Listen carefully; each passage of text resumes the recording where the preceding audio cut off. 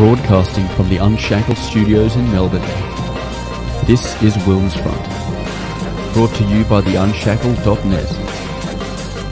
Now here's Tim Wilms. Since the coronavirus hit Western nations in March 2020, we've seen a giant swing all over the West to big government to such a degree that we are forced to live our daily lives at the behest of what the government and their bureaucrats say, and that can of course change on a daily basis.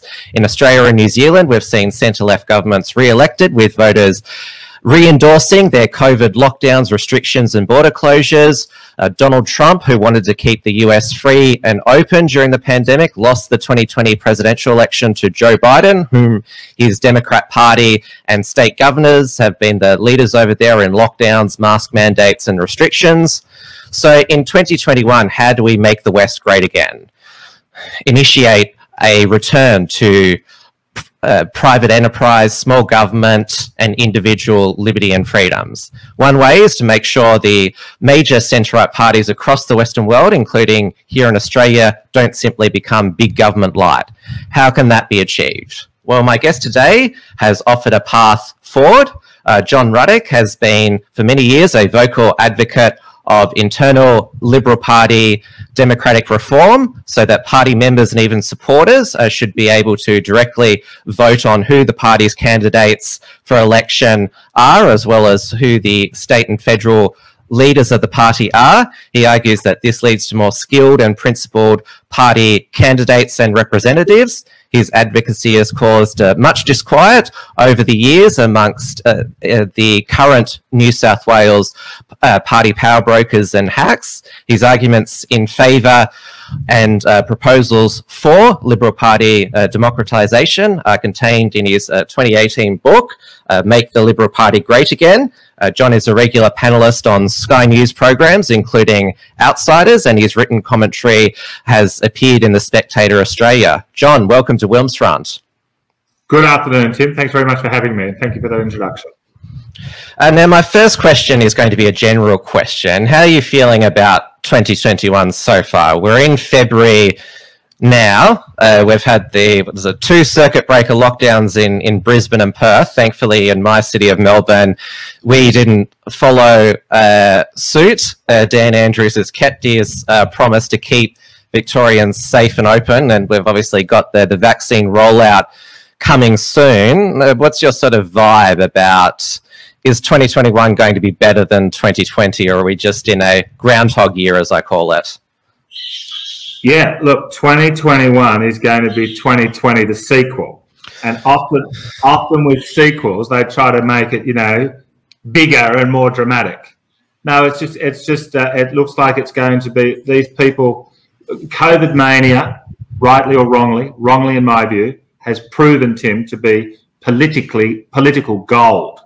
Jacinda Ardern was very good for her. Queensland, we're going to see it in Western Australia, which I suspect is, I'm pretty sure we're going to see an all-time record in terms of a lopsided vote. And we saw, Donald Trump was obviously politically damaged by COVID in the United States. So it's helping the left. I believe what it's doing is it's fast forwarding what they wanted to do in, sort of 10 years time, which is, ban conservatives from social media and, just really ramping up the cancel culture. So it's a bit like global warming. The facts now of the virus, of this once in a quarter century bad flu, the facts have now become quite irrelevant.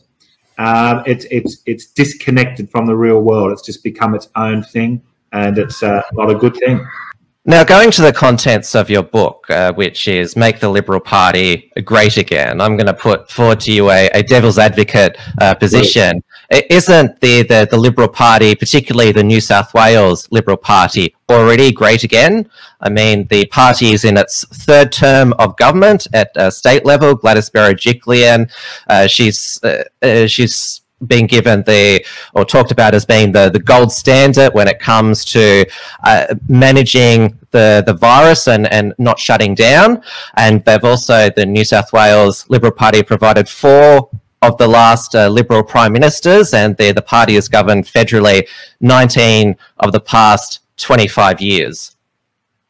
Okay, well, the good question. And since Federation, the non-Labor side of politics has won about 3 and 4 elections. So it's always been lopsided in this country, and that's because the stupid Labor Party continues to be connected to the unions. But, well, look, on the Gladys situation, yes, she is the gold standard for Australia, but she still gets a 3 out of 10 in my book. I mean, the gold standard is Sweden, okay? And what has happened, you're right, that the New South Wales Liberal Party has had the 4 most recent Liberal Prime Ministers. It even goes back really. Andrew Peacock and Alexander Downer, very briefly, were the only non-New South Wales leaders we've had, you know, for most of my lifetime.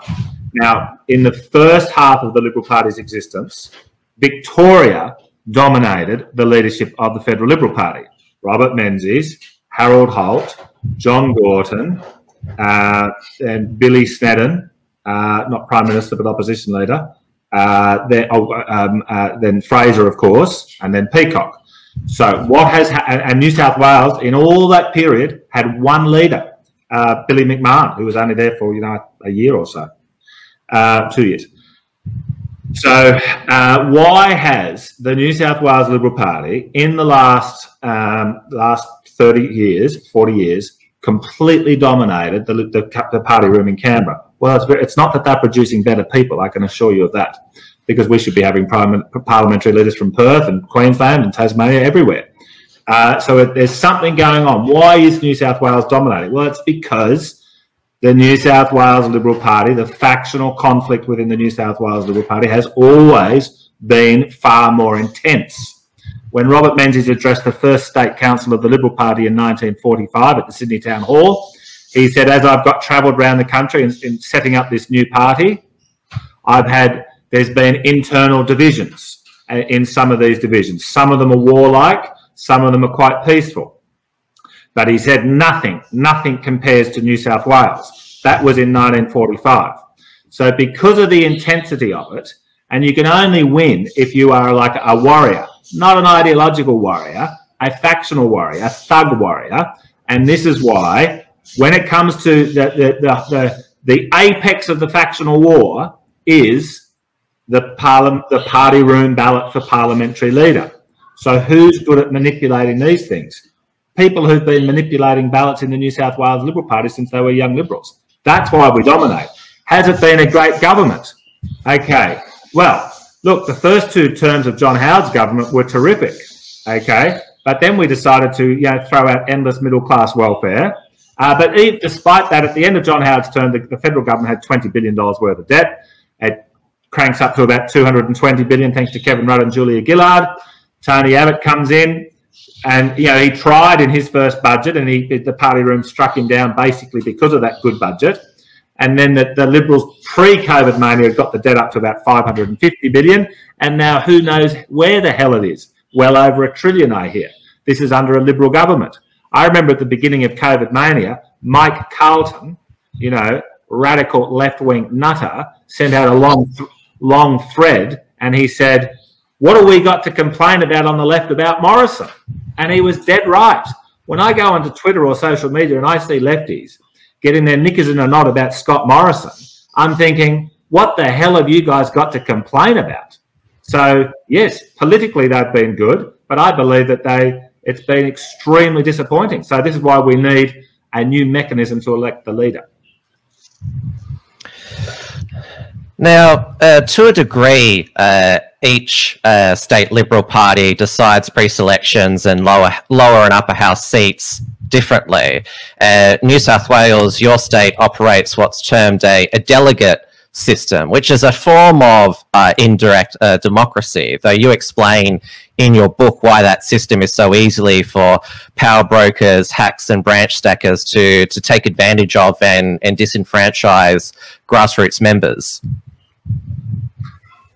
Well, look, it was very archaic, the New South Wales Liberal Party. But look, after a 10-year battle, we have brought about some significant reform. So what had happened up until basically now is that to become a candidate for a state or federal seat, you just had to get on the right side of the dominant faction, the dominant local faction and the dominant faction at head office. Well, now, after a long battle, we now have had a first and significant step towards democratic reform. So if you want to be a Liberal candidate in New South Wales in the future, you're going to have to be elected by all the local Liberal Party members that live in that seat. Now, that's going to expand how many people have a vote, hopefully by a factor of about 10. And it's also going to mean that a lot of more sort of people who aren't caught up in the factional war and therefore will vote on merit will be having a say on these important decisions. So that system has only just this upcoming round of pre-selections will be the first where we're going to have what we call a plebiscite, where everybody gets to vote. Now, this is not going to bring instant reform, instant improvement in our policies and the calibre of our parliamentarians, but it's going over time. I believe that it will certainly improve things. Now, eventually, I want to have primaries to elect our candidates for parliament, which is what they do in the United States, because that is the most sort of pure democratic system. And that's how we're going to get really outstanding people, not just party hacks, running for parliament. And for the upper house and Senate pre-selections, how are they decided under the modest reforms now? Well, in the past, if you wanted to be a New South Wales senator, there was only 120 people got to vote, and those 120 people were basically all the factional hotshots, who were most of the time very sort of weird people. Now what's going to happen is we had proposed, and the membership had voted in favour of it, but it got changed. But the membership had voted that all members will get to vote for our Senate and our upper house candidates. That got watered down. So now, rather than 120 people voting, about 800 people will vote. But those 800 people are not as intensely factional as the 120, but not too far off it. So it'll still be a factional stitch-up. Because one of the ongoing sagas with the Liberal New South Wales Senate pre-selection was the constant placing of Senator Jim Molan in the unwinnable position. He got placed in one unwinnable position at the 2016 federal election, managed to flunk his way into the Senate with both Fiona Nash and Holly Hughes, who is now a senator, being declared ineligible. Then in 2019 federal election, he was put in an unwinnable position, but managed to be able to fill Arthur Zinedina's casual vacancy by being elected by the members to fill that vacancy. Well, Jim Molan is an outstanding Australian, and I remember first seeing Jim Molan when Julie Gillard was the Prime Minister, and we had a massive problem on our northern border with boat arrivals, and I just saw this guy, this retired military guy, get on there, and I remember thinking to myself, gee, this guy's impressive. And then about 2 years later, I see a report in the Australian, and it says that he's thinking about running for the Senate in New South Wales for the Liberal Party. I thought, well, that's interesting. I like this guy. And then I just happened to be at a function a couple of days later, and I bump into Jim Molan, and I introduced myself. I said, Jim, I'm a huge fan. And I said, and I understand you want to run for the Senate. Now, the first thing I want to say about Jim Molan, Tim, is this. Look, I wouldn't say we're best of mates, but we know each other reasonably well through political circles in the last 10 years. And I can tell you, Jim Molan is a top bloke. He's just a really, really nice guy. He's sort of like your favourite uncle. And he's got the most impressive handshake you've ever had in your life. Okay, his hand has been firing bullets and guns and rifles and doing things. He's got calluses on his hands, and he's a lovely bloke. So we had a very nice chat with him, and I said to him, Jim, let me tell you straight, as a supporter, you've got zero chance of being a senator because you're not the factional power brokers aren't going to back you. He said, you sure about that? I said, yeah, I'm dead sure. And then I said, well, what we're going to do? I said, but Jim, if all the members of the party in New South Wales could get a vote, you'd come first. So you should help us in this campaign to bring about democratic reform. And I sent him through an email about the democratic reform agenda, and he responded. He said, it's very interesting. I'll have a look. Then I never heard from him until he lost his pre-selection. And then he came last. but behind some very unimpressive people. And, and, you know, the media was outraged. This was in 2016. So then Jim says, okay, yeah, well, let's get behind this democratic reform thing. And so he then became like the Moses-like figure of the Democratic War. He became sort of like the hero of the membership. And he was, you know, a great flag bearer because he was not somebody with a history in the factional war, but he was somebody with an extremely impressive military background and who had stopped the boats. I know Scott Morrison likes to claim he stopped the boats, but really, you know, Tony Abbott, through his skills, picked the right man and he stopped the boats. And remember how much of an intractable problem it was. You know, and the Labor Party said it can't be fixed. Jim Mullen fixed it in about 2 weeks. No more boat people. Thank you very much. So he should have had he should have been on the red carpet into the Senate. We should have said, Jim, be in the Senate until you die. Be there till you're 100. And so then Jim really led the campaign to bring about these reforms. And but then even after that, and he got into the Senate through a vacancy, through the High Court, the citizenship thing. There were just 2 fluke situations where he got into 2 people got knocked out above him, so he was in. So he's a sitting senator, and then they bumped him off again.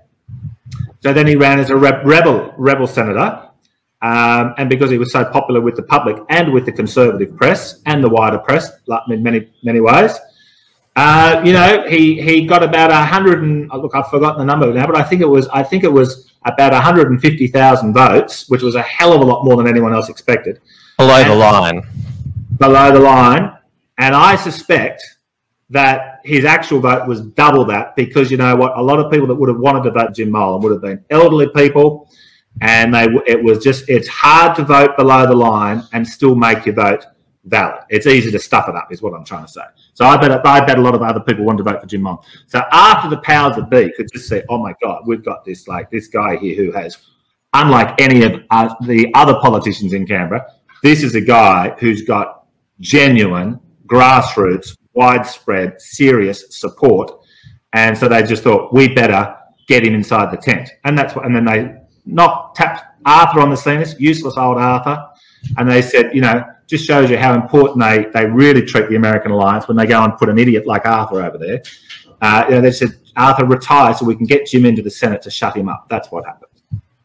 Now, you advocate in your book for lower house seats, both party members and supporters get a say, and for the upper house, members, all members get to vote, and also for the parliamentary leader as well, which we've seen the introduction of this on the Labor side with what they call the Rudd reforms at the federal level, where the party room gets half a vote and so do the members. Though the first time Labor did this, the members voted for Elbow, but there was a stitch up in the party room to have Bill Shorten as the leader, and look how that ended up.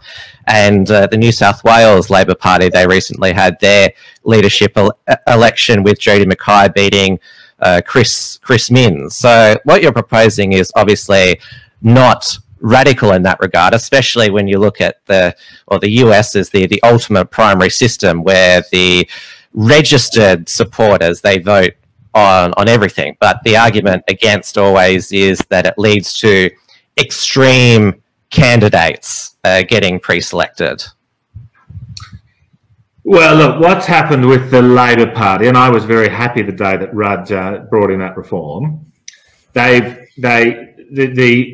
key part of having a leadership debate, a leadership contest, excuse me, is a vigorous policy debate. So this is what happens when the Republican Party had its choosing its candidate in 2016. You had, you know, close to 20 candidates up there, and they're all slugging it out over policy. Now, when the Labor Party, after they lost in 2013, had their leadership ballot between Albo and Shorten, it was so boring. Okay, it was just like two sort of gentlemen, and there was no arguments about anything. I think there might have been one televised debate on Sky, and there was just no energy. Well, that's not how to do a leadership debate. Now, the best argument in favour of a leadership debate the leadership electing the members, is that the original Westminster Parliament, Britain, introduced these reforms in the 1990s. And that delivered Tony Blair, who was, now let's put aside the fact that we don't like Tony Blair, he is the most successful Labor Prime Minister in their history, and he won 3 big election victories. And he did shift Labor significantly to the right, particularly on economic issues. So, you know, he was good for Labor. Better than, you know, they used to have people like Michael Foot in there, you know, complete, you know, pro-Soviet Union type people. Jeremy Corbyn. Which I will get to. Now, what happened was that the Tories introduced these reforms, and they had a leadership ballot, a very spirited leadership ballot, and it happened in 2001. And when I asked most people in Australia who follow politics pretty closely, none of them know about it. Now, why is that? Because on the day the results came out was 9/11.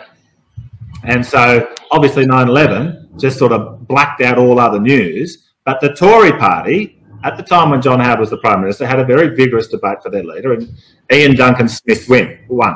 Now, but let's talk about after Brexit. We have this magnificent result with Brexit in mid-2016, and David Cameron, who was pretty useless, very honourably, immediately resigned. And I thought, good on him, because, you know, he did campaign for Britain to stay in the Union, in the EU. It didn't happen. It's not like you can continue to be the leader of the country when you've just been completely, you know, opposed to what it's chosen. But most politicians in that situation would have said, they would have come up with some, you know, formula of words saying, oh, well, yes, I did campaign against it, but now I'm in favour. Okay. But David Cameron, the morning after, I remember watching it live. I had a feeling he might resign. Yeah, so did I. Yeah, and I thought, good on him, good on him. And so then what they should have had a leadership ballot amongst the membership, but they didn't.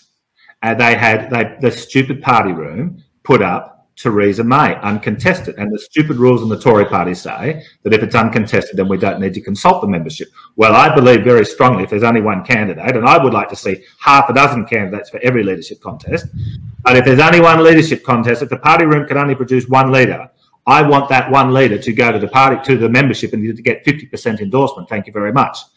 Just so the party room can't completely, you know. Now, what would have happened in 2016 when Theresa May was elected by the party room, uncontested? She was a bloody Remainer. Okay, so why on earth would they put up a Remainer after the country, largely the Tories, have just campaigned successfully to remain, to exit? Okay, so they put up Theresa May, who's probably not a bad person, but boy, oh boy, she had a miserable time as Prime Minister, and Brexit just became this bog. And it just got worse and worse and worse. And then she had an election, and Jeremy Corbyn, you know, reduced it to a hung parliament. Jeremy Corbyn, thank you very much, because there was no enthusiasm for her on her own side because she was a Remainer, which the dumb party room, how could you do that? Now, so then finally, you know, in the depths of the Brexit hells, Theresa says, oh, maybe I should resign. So she resigns. We have a leadership contest, which we should have had in 2016, but we had a leadership contest in 2016 by Boris Johnson, who was at Brexiteer and had been during the campaign, and somebody who was pro-Remain, and the Brexiteer wins, you know, 70% to 30%. So we had an endorsement from his party. Then he goes and gets Brexit done. Now, the membership was right and the party room was wrong. Okay. Now, another example is John Howard contested the leadership, or almost contested the leadership, on about 7 occasions between 1983 and 1996. And almost on every occasion, John Howard lost badly. Okay, Andrew Peacock would smash him. John Hewson smashed him twice, or once, but Howard pulled out another time because he was going to get smashed. And he pulled out against Alexander Downer because he was going to get smashed. So the party room consistently got John Howard wrong. He got the leadership twice by default, and he never really won a ballot.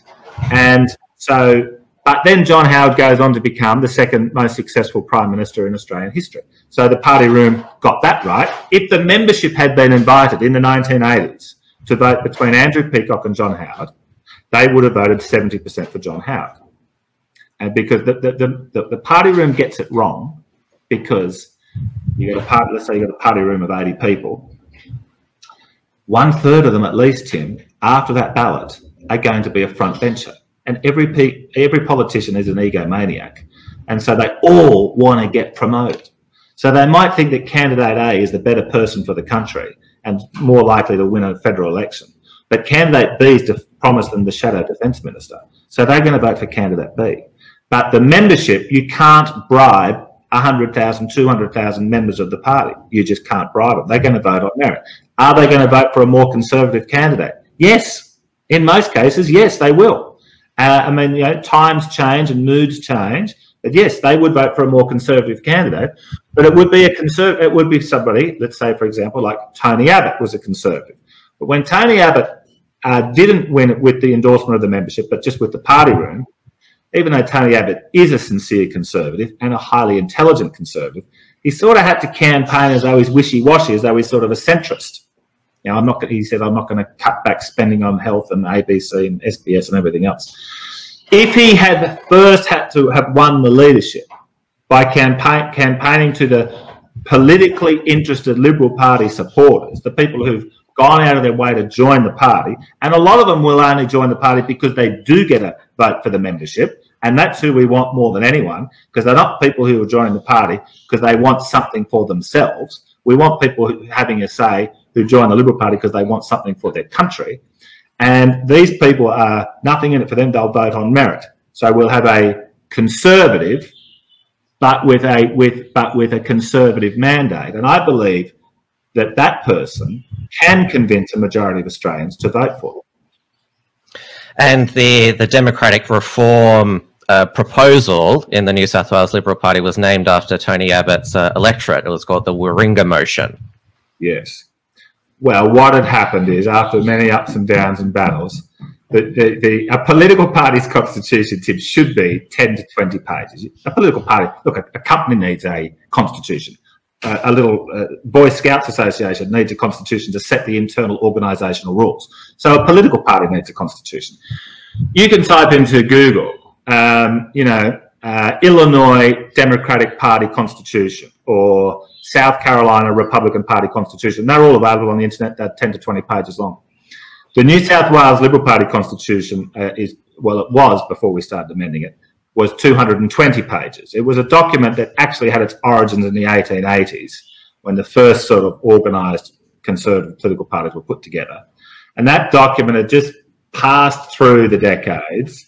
You know, everyone thinks the Liberal Party started in 1944. It started in the 1880s and it just had about 6 name changes. That's the truth. Robert Menzies did not start a new party. He got the United Australia Party and he rebadged it. And he made a few other little cosmetic changes. That is the truth. So that constitution of the New South Wales Liberal Party is this ancient document that was 220 pages. It was so Byzantine and opaque that the factional rats were the only ones that knew their way through it.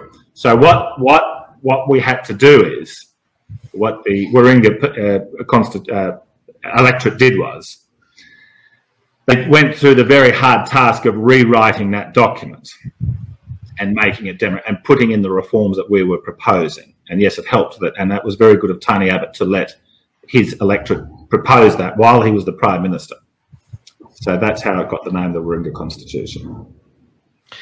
Let's now inject how Trump ascended to the presidency over in the United States, because a person like him to become the leader of Australia would have to get pre-selection in the Liberal Party, then win a party room ballot. While obviously we're a parliamentary system here in Australia.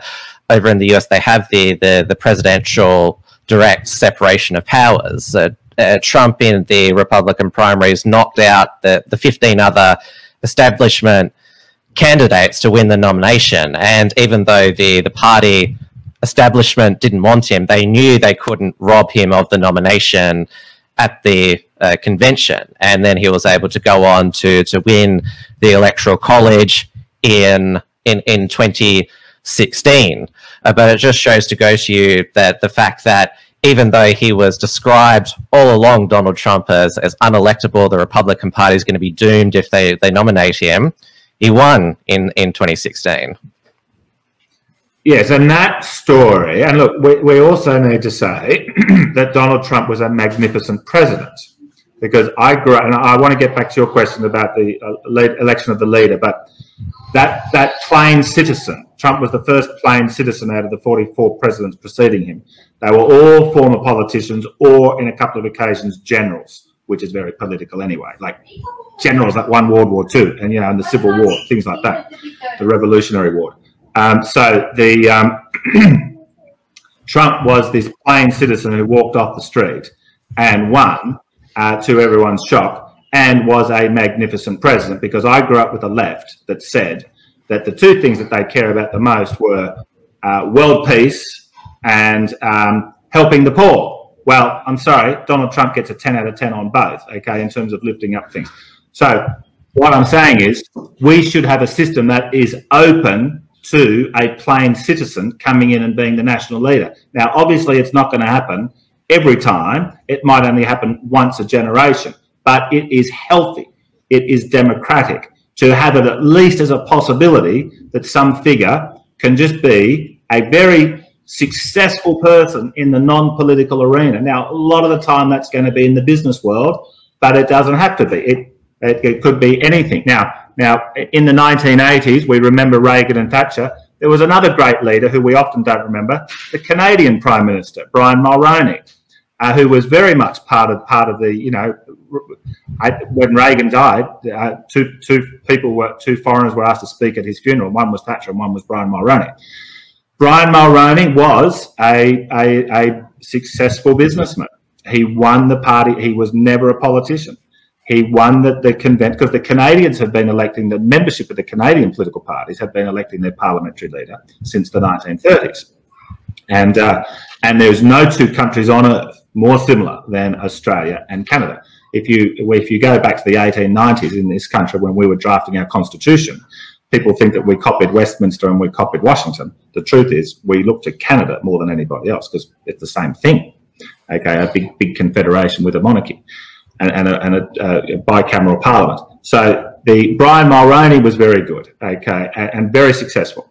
So we want a system where a plain citizen, and I think you've read parts of the book, Tim, where a plain citizen, you don't need to be a parliamentary leader to win the convention, to be a parliamentarian, because that's the rule in Canada. You can win the convention, the leadership convention, and become the parliamentary leader and not be a member of parliament. So people say, well, how's that work?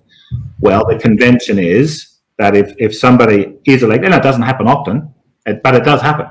But if somebody wins the parliamentary leadership and they're not a member of parliament, somebody in the parliament in a safe seat steps aside. They might be old, and if they have to be told, hey, look, you can be the ambassador to Japan or you can be the ambassador to Italy, the other side doesn't make it a political thing, because they just got to get this guy in there. And the other side, there's a by-election, but the other side doesn't contest the by-election, so they just walk into parliament.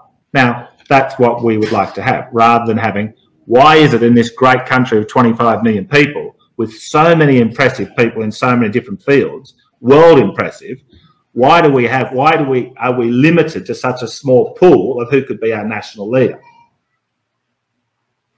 Yeah, and as I described to you, it's and you know as well as I do, you've got to win the pre-selection, which is a grueling, bruising process. We just talked about Jim Molan's experience, that it takes a lot of energy, which a lot of people who are successful in other fields just can't be bothered. Well, look, the thing is, yeah, look, under the current system, if you happen to be a really impressive person, you decided you wanted to be the Prime Minister, yes, well, it's a very greasy pole you've got to get your way up. Yes, the local pre-selection is always very, very messy. And then you've got to win the election, and then you get to Parliament, and you're just a backbencher. Okay, well then you've got to move up. You've got to become a outside front bencher. Then you've got to move into the senior ministry, then into the cabinet. Okay, it's just one big sort of brown nosing your way to the top. Well, under the democratic ideal, if we think of Athens and Rome, under the democratic ideal, we would have an impressive person who then puts themselves forward and said, I think actually I could be a very good leader. And, Now, most of the time they're going to crash and burn, but that doesn't matter. Having the option there keeps the place more democratic, because at the moment we have a closed avenue to the leadership. Now let's go back to Donald Trump. He's no longer US president. We're on YouTube at the moment, so we can't talk about election irregularities, but we can say that there was a concerted 4-year campaign by the mainstream media, the social media through their censorship, and the injection of money from all the new reborn woke corporations to get rid of Trump. And they didn't care who the other guy was. It ended up being Sleepy Joe Biden, the oldest president ever inaugurated, and they eventually got their man out, like they did with Nixon in the 70s. And well, the Biden presidency so far has been pretty, you would say, mediocre. He's just signed a bunch of executive orders. He's just done one good thing, Biden ending the US support for the Saudis in Yemen. That's an excellent, probably his best, I would say, executive action so far, but not much else has happened. The Democrat Congress and the House, they're obsessed with Marjorie Taylor Greene, the new Republican congresswoman. She's the new Trump that they're wanting to demonize. And then the Senate, which the Democrats have, well, they're in the majority thanks to Kamala Harris being the tiebreaker vote, but they're getting ready for the Trump impeachment trial. So they're still chasing boogeymen, it seems, the left. Well, look, they're going to, they can't stop talking about Trump. Okay, they are addicted to Trump. Okay, now during the election last year, it was hard not to watch a lot of American cable TV. I would have watched 50% of the time. I would have watched CNN. And yeah, I did as well. Yes. Okay, because I want to know what the other side is saying. I know what my side is saying, and I was, it's appalling coverage. But since the election, it's been too hard to stomach to watch them. But I do flick over for about 20 seconds, maybe 2 or 3 times a day. And 2 out of 3 times, Tim, what are they talking about? They're not talking about the new president. They're talking about the old president. They're hooked on him. Okay, and they just want to keep building up. It's like in the book 1984 by George Orwell. There was like this bogeyman. I think his name is. And look, he was probably even a fictitious figure. Oh, I know who you're talking about, and I've forgotten as well. Yes. But he's like the ever-present bogeyman, and he's like, everything bad that ever happens is because of him, and you've got to focus all your energy on him because just think about him. Okay, and that is what they are doing now, because obviously Mr. Biden's not a very impressive person, but the Biden administration reminds me of like a duck that's swimming along on the pond. And it looks like it's just going along very gracefully. But in fact, there is actually an enormous amount of energy going on beneath the surface that we're not seeing. So Biden just looks like he's going out there doing a few, executive orders, and he's, just cruising along. But I can promise you, Tim, behind the scenes, the secretaries, the assistant secretaries, the undersecretaries, the people that we've never heard of, the people who've now got executive power, they are doing things. They are re-engineering the bureaucracy so that they can bring about them. I mean, they love these mail-in ballots, and they love all these rules that they've changed at the last moment. They're going to try and lock these things in, and so they used to think that the populist movement, which they started with the Tea Party in 2010. They thought it was just a little faction of the Republican Party. It then basically morphed into the Trump campaign and the Trump presidency, and they know that that even if Biden has got more votes than Trump, Trump's still got an enormous amount of votes. So they're thinking, they see him as this existential threat, and they particularly hated him because he was going to drain the swamp, but they hated him because he was so successful. He was so successful in taming North Korea. Now, I know North Korea hasn't changed, and the North Korean people are suffering. Okay, but the chances of there being a nuclear conflict, a nuclear bomb dropping on Tokyo or Seoul now, is like dropped by 90%. And that used to be something that we were always concerned about. Why did that happen? It happened because of Donald Trump. And when Donald Trump's with that little jerk in North Korea, that guy that we've all been so frightened of, that we thought was such a tough, evil dictator. I wasn't frightened of him. Well, when you see him around Trump, and they've been in each other's presence a few times, he's like in awe of this big movie star. He's like this little jerk. Okay, so success, unorthodox what he did in North Korea, but successful. Now in the Middle East, ever since I was a kid, way before I was a kid, my grandfather's time, there's been conflict, dreadful, terrible conflict, ancient conflict in the Middle East, okay, the Arab-Israeli conflict. And every president's tried to do something, because this would be the thing that would put them up in history. Clinton tried, Bush tried, Obama tried, they all failed. And then Trump comes along with all his bravado, and he says during the primary, and he says early on in his administration, if I'm going to fix up the Arab-Israeli conflict. I'm the best deal maker there is. I'm going to fix it up. I thought, okay, good on you, Donald. You try, mate. But I just thought it won't go anywhere. Now, then about 2 years ago, the big announcement is he's going to send over his zero foreign policy credentialed son-in-law, Jared Kushner, who happens to be Jewish. And I thought, okay, Jared, all the best. Hope it works out. Not expecting any results. And what have we got? We've got half a dozen peace agreements, bilateral peace agreements between Arab states and Israel. It's extraordinary. And two of those, the Gulf states, the UAE and one of the other ones, the little ones, they are basically vassal states of Saudi Arabia. This was Saudi. Those guys, the UAE and the other one, Qatar or Bahrain, they don't do anything without Saudi Arabia. They're all intermarried, the royal families and everything, of course. So that was the beginning of Saudi Arabia itself, the home of Mecca and Medina, the homeland of Muhammad, saying, hey, we want to patch things up with Israel. We want to have a permanent peace here. Now, we know that the Saudis are motivated not by a love of peace and goodwill and their Israeli cousins, but we know it's fear of Iran. We know that, and they see that, obviously the Saudis have taken the calculation that American administrations come and go, and sometimes it waxes and wanes how much they like us. But we've got this military over here in our neighbourhood that's super duper powerful. It's called the Israeli military, and they don't like our enemy. And, why don't we just become buddies with them? So, of course, it's all self-interest, but thank God it's happening.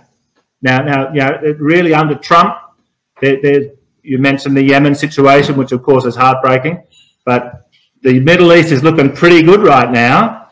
I'm not saying there's going to be an outbreak of liberal democracy, but as long as we can just have no war for a period, the Arabs have always been, back into antiquity, magnificent merchants and businessmen and builders. So if they can have peace for a couple of decades, they'll build the place into, hopefully something that can evolve into a fairly liberal and a fairly democratic part of the world. So I thank Trump for that.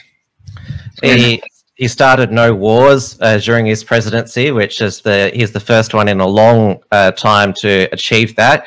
Almost, tried to end one in Afghanistan, which is turning into America's longest conflict. Emmanuel Goldstein was the villain boogeyman that we were talking about in 1984. I mentioned before Marjorie Taylor Greene, who, since Twitter kicked Trump off, they can't rage about his tweets. Trump, he's choosing to stay silent at Mar-a-Lago in Florida. They also took away Parler as well post the Capitol Hill storming on January 6th. But the events of January 6th, they did hope both the media and the far left and the establishment Republicans that this would be the end of Trumpism and the MAGA movement. And obviously they've seen Marjorie Taylor Greene, freshman congresswoman from Georgia, won the series of primaries there to get in Congress. I'm not sure what your view is on her, but a lot of what you read about her is fake news. She doesn't believe in, what's it, Jewish space lasers. She doesn't believe in that. But after the events of January 6th, the Republican base, they've communicated to most of the congressional Republicans that we still support MAGA, we still like Trump, and so we're seeing MAGA congressmen like Matt Gaetz, they're still making their voices heard, and the establishment Republicans such as Liz Cheney, who voted to impeach Trump again, it's not so easy to just ignore the 74 million who voted for Trump. Well, that's very true. We've got to focus on how do we win in 2024. Now, I don't believe Trump is the person to do that. And me either. Yeah. Now, there would be a very sort of convoluted web of events where it could happen. Okay, but and I think actually Trump, I know he won't do this, but he should say, I won't be a candidate for 2024, because until he does say that, he's going to suck all the oxygen out of the room so that another candidate can't sort of flower. Okay, so, but look, on Marjorie Greene, I'd never heard of it before about 3 days ago. I saw her speech in the Congress yesterday. She says that I think she's basically admitting that she did at some point believe in 9/11 truth conspiracies, but she doesn't anymore. She did believe in QAnon, but she doesn't anymore. And she did believe in unusual things about the Sandy Hook situation. Okay. Now, she has said in the Congress yesterday that she doesn't believe in all those things, and she spoke against them. Okay. Well, my problem with her is this. While she might be a very nice person and a very sincere person, I don't want somebody in Congress who is capable of believing those things at any period in their life. Okay, so, but I'm not particularly overly focused about her, because I bet she's basically a good citizen. For every one Marjorie Greene Taylor that we have, and I think she's learned her lesson, and she's probably not stupid anymore, but I'd still prefer not to be there, because I think she at least was stupid. And, you know, stupid can be hard to get rid of. But the Democrats have got people that are like worse on their fringe, and their fringe is radical and dangerous, okay? And there's like endless people in that category. So this is just more bullying. This is persecuting the heretic. The Democrats love what happened on the 6th of January. You know, because they're trying to exploit it for all that they can. When it was not a coup, it was a disorganized rabble and a mob. And yes, they need to be prosecuted, but Trump made a big mistake. I'm sorry, look, he didn't incite the violence. His words are very clear. We're going to go over there peacefully and peacefully. Very clear that he said peacefully. But the question has to be asked, why the hell have a show of force on the day of the Electoral College? Okay, that's not what we want. That's not within the realms of constitutional norms. Okay, and I'm sorry, I supported the challenges, the legal challenges, but when the Supreme Court said, we're not interested in pursuing this, now two justices said they are, two of the best justices, and one abstained, so it wasn't a unanimous thing, but rightly or wrongly in my view, the Supreme Court said, we're not going to look into this fraud investigation. We're not going to take it up. That was the end of the story. That in our system, the monarch, the crown, intervenes in politics about once a century, which is why the system works. But when they do intervene, that's it. It's final, because the crown has spoken. Well, in the US, the equivalent is the Supreme Court, if they say they're not going to investigate presidential election fraud, that's it. And Trump should have. That was early December. Trump actually did give a very good, gracious speech to Biden at Andrews Air Force Base after Biden, just as he was getting inaugurated. Trump gave a very nice speech. He should have given that speech after the Supreme Court. Then he would have been well placed to win in 2024. But unfortunately, after all the harassment, the extreme harassment that candidate Trump and President Trump faced, all the extremely unfair harassment, and despite that still being a good president, what's happened at the end is he's blown a gasket. His supporters have blown a gasket, a very small number of them, and it's been very unfortunate. But the grand old party will live on. I mean, we only, you know, on paper, we only lost by about 3%. So it wasn't like a Barry Goldwater style wipeout. I agree with you that when the Supreme Court made their ruling that Biden was going to become president, and what you're referring to on what Trump was trying to do on January 6th was get Vice President Mike Pence to throw out all the Electoral College votes, which would have been entirely unprecedented, and you would have seen Antifa and all the other Democrat aligned groups probably riot if that had happened as well. But in terms of what Trump said to the January 6th rally, and also Rudy Giuliani, they still couldn't have predicted what would happen. And warlike language in politically rhetoric, so we're going to fight, it's just rhetoric. Nobody expects that people are going to take it literally, and people don't take it literally. People are going to commit acts of political violence. They're going to do it anyway. Well, look. As we know, America was racked last year by left-wing political violence, unending left-wing political violence. In the Capitol building, I think in at least one state, in Oregon maybe. But the right, there was no violence at MAGA rallies, except it has been exposed since in 2016 at MAGA rallies when Trump was a candidate. There would be scuffles in the audience, and it turned out that the Project Veritas, which I'm sure you're familiar with, has since exposed this was people paid by the Democratic Party, like they were paying hobos like $100 to go to a MAGA rally and to just start wildly throwing around punches so it could get on the news. There's violence at the MAGA rallies. That's how non-violent the Republican Party people are. But then, of course, this was Trump shouldn't have contested it past the Supreme Court. He shouldn't have had the rally. Look, I'm very proud to say Donald Trump did retweet me once, and Donald Trump Jr. retweeted me once. So I feel like, if I send out a tweet to Trump, what are the chances he's going to read it? I'd say about 1 in 1,000, but it's not nil. About 3 days before the rally, the January the 6th rally, I pleaded with him. I said, "Dear President Trump, I believe you were robbed a million ways, but Sleepy is going to be inaugurated. Don't listen to people telling you to do this." And I was pointing to some tweet where someone's saying, "Let's go crazy in Washington." I said, "Don't listen to this. These people are your enemies."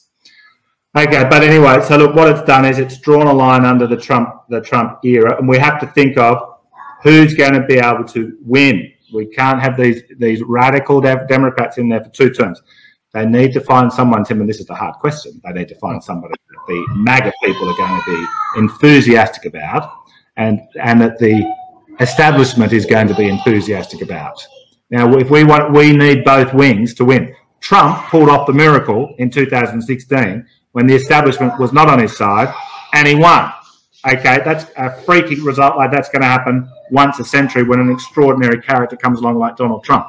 But barring someone in Trump's league, we need the establishment, who I know that we're all peed off with right now because they were basically, not very pro-Trump when it mattered. But we need those boys back on side. I'm not talking about the Lincoln Group. Anyone associated with the Lincoln Group is a write-off. But we need to get, the Senate Republicans and so forth back on side.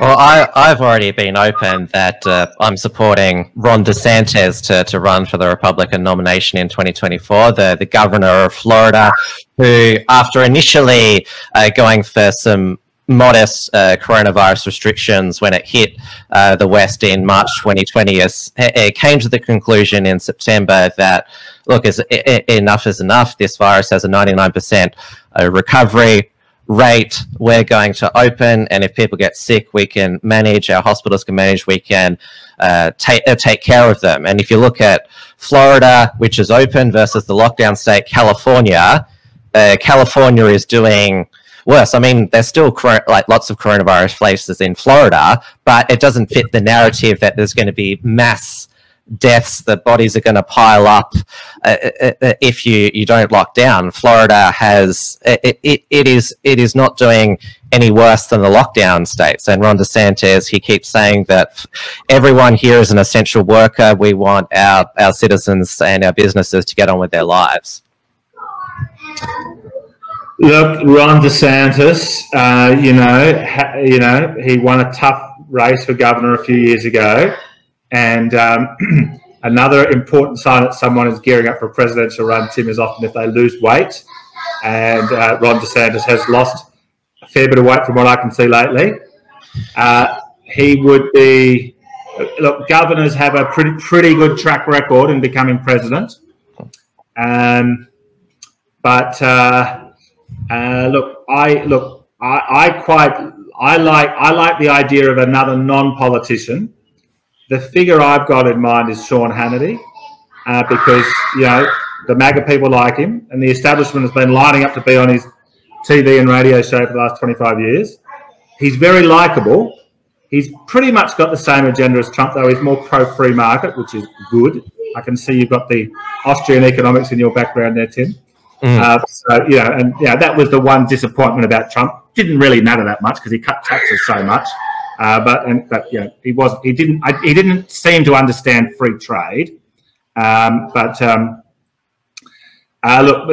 like Sean because he's, as we were saying, he's a non-politician, and look, people do like Sean Hannity. Even lefties sort of do like him. So. Well, there's also, speaking of Fox News host Tucker Carlson, is also widely admired by the MAGA crowd as well. He's probably been he's even more outspoken on issues than Sean Hannity. Well, look, Sean sort of took the view from the very beginning that the whole media is going to be so nasty and unfair to Trump at every second. And I feel as though Sean and Rush Limbaugh took the view, look, he's got to have someone in his corner, at all times, because normally a president's got 70% of the press in their corner. This guy's got the whole press against him. So Sean just took the view, I will be, every day, no matter what happens, I'm going to back this guy, and good on him. Okay. Tucker did sort of go against Trump a few times, but you're right. On principle. Yeah, absolutely on principle. And, Tucker was probably right on those occasions. And look, I'm a Tucker fan, and Tucker's show generally has got a few more viewers than Sean. Tucker worries me on the free trade issue and a few other economic issues. So whereas Sean I'm more comfortable with. But look, we're probably speculating. It'll probably be, Tim, we'll probably just go back to the standard lineup. Trump was probably an aberration. We're probably going to go back to the Nikki Haley's, the Rubios and the Ted Cruz's. That's probably, but let's hope we can keep it going with Trump. Now let's pivot back to Australia, because there's a lot of speculation that there could be a federal election by year's end. It's going to be mid-2022 by the latest. A news poll came out at the beginning of last week, which showed 50-50 two-party preferred, but news poll was wrong last time by 3 points, which consistently showed that Bill Shorten was going to become Prime Minister. That didn't happen. But Scott Morrison, most people think that he'll have the benefit of the incumbency because of the pandemic, though there is still a very hostile media against him, and they're particularly we've seen this past week, they've ferociously attacked Craig Kelly, Liberal backbencher for Hughes, demanding that Scott Morrison slap him down, gag him. And again, they've twisted what Craig Kelly has been posting on Facebook. He's simply been talking about peer-reviewed studies about hydroxychloroquine and Invermectin to treat coronavirus, and rightly been advocating, along with George Christensen, who's a national in Queensland, that the vaccines need to be voluntary. They need to be scrutinised by our TGA, which is happening as well. But it shows that Morrison and the coalition are going to be up against the mainstream media whenever the election is. Well, look, I have a feeling Morrison, who is not an ideologue, Morrison is very much a politician who just really is focused on just winning an election and just, keeping the polls on side. He has a thin majority in the House, and he doesn't quite have a majority in the Senate. So he must be thinking, let's go early. Labor's got troubles. These news polls showing it's 50-50, that is a magnificent position for an incumbent government to be midway through a parliamentary term, because governments win about 3 out of 4 elections in this country, maybe even more. And when an opposition does occasionally beat an incumbent government, the polls midway through the final term show the government losing 42 to 58. I mean, that before Tony Abbott beat Rudd, that's what polls have been like that for a long time. Before Rudd beat Howard in 2007, the polls were exactly the same.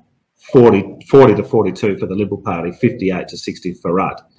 And same thing happened in with Howard against Keating. Maybe not as bad then, but my point is, when governments win elections, but when they do occasionally lose, the bond with the people is, the people aren't just cranky, it's like they've really switched off and there's a big gap. Now, before, even when they lose, that gap narrows. So when Abbott beat Rudd, it was like 53-47. But when you're midway through the term, if you're 50-50 and you're the government, basically, congratulations, you've won your 4th term Liberal Party. That's how I see it. Now, I'm not particularly thrilled about that, okay, because it's a pretty useless right of centre government, okay, but, you know, what are we? The choice is the Labor Party. Now, the Labor Party at the last election was the worst of the Labor Party. Shorten, who was meant to be the next Bob Hawke, who was meant to be the right-wing trade union guy, who was friendly with big business, for some reason along the line, I think he just got sucked into all the anti-Trump extremism, and he just thought, oh, everybody I know is like extremely woke because they hate Trump so much. So that's what Middle Australia wants. When they came out with their policy platform at the last election, someone did a word search on the word gender, okay, and it was just like appeared like about 163 times in their policy document. That was all their focus, all this new stuff that I don't think is particularly popular in Middle Australia. So, look, I think that Morrison will probably go, you know, after the vaccines, he'll try and get it launched successfully in his. You know, I don't even think we need a vaccine, but if people want to take it, go for it. But I suspect it'll be. Look, they usually don't have federal elections in the middle of winter, so we're probably not going to have an election in June, July, August. So we may have one in May, or we may have one in spring. I think I'd be pretty sure Morrison would do that. And you also have to remember how good Morrison campaigned during the 2019 election, and the Liberal Party director, Andrew Hurst, ran an excellent, particularly social media campaign as well to pull off that victory. So there is also the campaign itself, which his nickname is always Scotty from marketing, but hey, marketing helps you win an election. Well, of course you're right. Look, it was an extraordinary result, and it was because of Morrison. Okay, you'd see Shorten on when a federal election is on. I always go out of my way to watch the Channel 9 News political coverage and the Channel 7 News political coverage. I mean, I usually watch the ABC political coverage at most nights, and I usually watch a lot of Sky. But when it's the federal election, I want to know what the punters in the marginal seats are watching. Now, what I would see on 7 and 9 in the federal election, I would see Bill Shorten in his, you know, double-breasted suit, looking very serious, with 20 other people with double-breasted suits reading out some, you know, big super-duper new policy deal, some big new, you know, it's electric cars today, you know, it's some big new thing tomorrow. And then they'd go to the, you know, they give equal coverage to the two parliamentary leaders. And then there'd be ScoMo, you know, up there at the Rockhampton RSL. G'day, ScoMo, yeah, would be the guy with the fluoro, you know, construction guy's shirt on. And g'day, mate, come and have a beer, mate. How you going, mate? You know, and then you might see ScoMo have a little, you know, someone might have a dig at him about the Sharks because they like the North Queensland Tigers, Cowboys, right? Okay, so that was so people saw Shorten over here, looking like Mr. Technocrat, Mr. Serious, and here's Mr. ScoMo. You know, now Tim, yes, you're entirely correct. That was good politics, okay, but it was, you know, he won the election. Look, I was thrilled he won the election. Okay, look, I've got a little mortgage broking business which Bill Shorten wanted to shut down, so I was happy that Scott Morrison won. Okay, for that and many other reasons. Okay, but I mean, it was an inglorious victory. Okay, because he had no agenda. He came out with yet another stupid first home buyer policy a week before the election, and he just campaigned on sort of being a daggy dad. Okay, well, it worked. Well, I would prefer that a great nation like Australia, with a hell of a lot of challenges in the 21st century, domestic and international, you know, I would sort of prefer to have sort of, you know, higher quality leadership that's going to sort of steer the nation in the right direction. We ain't going to get that through ScoMo. Now let's, I mentioned Craig Kelly, the week that he's had. There's a lot of media commentary about whether he'll get re-endorsed as the Liberal member for Hughes. The media line is that Craig Kelly is Scott Morrison's captain's pick because he made sure that the New South Wales Liberal State Executive re-endorsed Craig Kelly at the 2019 federal election. Do you think that if there was a primary in the seat of Hughes, which is in southwestern Sydney, Craig Kelly would win? Well, that is a very interesting question, actually. That is, if it was a primary. Well, typically in the US, and we've had a couple of primaries in New South Wales with the Nationals and even the Labor Party have had a few trial primaries, typically 10% of the electorate turns up. Okay, so I think given Craig Kelly's high profile, well, what had happened actually in that situation? Okay, in the US, Tim, the primaries work because the Democrats and the Republicans have the primary on the same day. Okay, so you can't, let's say you're a hardcore right-wing Republican, you can't go and vote in the Democratic primary to go and vote for a crazy lefty so that they get a bad candidate. But what would happen if we had a primary in Hughes and it was an open primary? Well, then a lot of lefties would go and vote against him. Okay, so if we're going to have primaries, we have to have Labor and Liberal primaries on the same day. But if that was the case, if there was a Labor and Liberal primary on the same day in Hughes, yeah, so you'd be having the hardcore people vote and they would be voting for Craig Kelly. But look, I think I would be surprised if Craig Kelly wins his pre-selection, okay? Because, yes, the last two times, look, who are these people in the Liberal Party trying to get rid of Craig Kelly? Idiots, okay? These are people who are just stacking in unimpressive people who aren't even interested in politics. It's just a pure brand stack, and they're not interested in politics, and they just want to put in one of their mates who's going to make no impact in Canberra.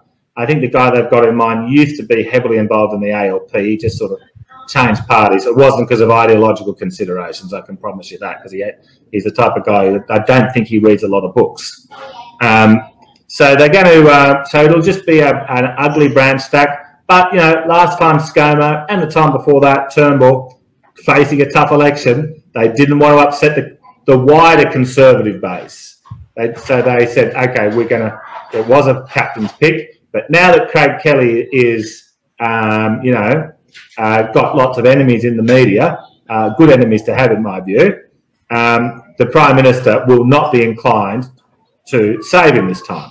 So therefore, what does Craig Kelly do? Well, option one is that he retires from public life. Well, he's got more followers on Facebook, I understand. I'm not much of a Facebooker, but I understand he's got more followers than Scott Morrison. I think he certainly did at one point. Oh, and his analytics as well are the highest of any politician. Okay, interesting. Thank you. Okay, so is he going to retire and we don't hear from him again? Maybe. I don't think so. Is he going to contest Hughes as a independent? I hope not, because I don't think he'd win. Okay, because it's independents do not have a track record at all in anywhere near Hughes. Okay, in the really wealthy suburbs, independents have got a better track record, and that's going back a fair while now. Look, of course, I hope he's the Liberal candidate for Hughes. Okay, but if that doesn't happen, I hope he considers being the One Nation candidate for New South Wales for the Senate, because he needs 14% of the vote, and Pauline can pull 14% in Queensland. One Nation has never pulled 14% in New South Wales. They did have a One Nation senator, but that was in the double dissolution election when you need 7%. Well, Mark Latham is the state leader now. He's got a significant high profile. The marriage, political marriage between Pauline Hanson and Mark Latham has worked. So One Nation in New South Wales has a strong presence with Mark Latham as the leader. Absolutely, absolutely. He should. Mark Latham. Look, I have always liked Pauline. By pure chance, I was a very junior staffer in Canberra in 1996. I was walking past the chamber and I heard the speaker say, "I now call the member for Oxley," and I remind the House it's her maiden speech. And I remember thinking, "Oh, that's Pauline Hanson." And I sat immediately above her in the public gallery to a very empty parliament, but that was the speech that shocked the nation. And, you know, look, she was talking about taking a hard line against illegal immigration a lot longer than John Howard was before Tampa. And she was, you know, so she has been right on some things. And Mark, the former leader of the Australian Labor Party, federal leader, the guy that got, you know, 48% of the country to vote for him to be the Prime Minister, yes, he brings a new level of credibility to the organisation. And I think that Craig Kelly would get 14% because he's not going to get any preferences from the Libs. They'll preference Labor ahead of him. And I think, and that would be good. That would be good if he was if he continued to be in the Parliament. Well, I've thoroughly enjoyed chatting with you today, John. You've got as you've put it all in a book, a clear manifesto about what needs to change in the Australian Liberal Party to make it great again. And, well, we've done our best to, you would say, predict, analyse and speculate what the rest of the year is going to hold. And, well, over in the US, what the midterms in 2022 and presidential election in 2024. But politics is always unpredictable. So who knows what's going to happen in 1 month, let alone 6 months. Yes. Okay, Tim, look, thank you very much, mate. I've enjoyed listening to the show and I've enjoyed participating in it. So maybe we can do it again in the lead up to the midterms or something. Yep, certainly. There'll still be a lot to discuss, and in the meantime, I'll still be able to hear your opinions on Sky regularly as well. So I always tune into those as well. Okay, terrific. Well, thank you very much, Tim. It was a great honour. Thanks for tuning in to WilmsFront. Visit timwilms.com or Rational Rise TV to view the archive of episodes. And keep visiting the Unshackled.net to view all our shows, and to keep up with the latest real news and analysis.